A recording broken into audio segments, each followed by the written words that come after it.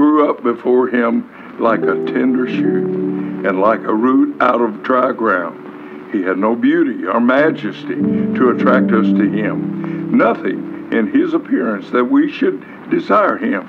He was despised and rejected by mankind, a man of suffering and familiar with pain, like one from whom people hid their faces.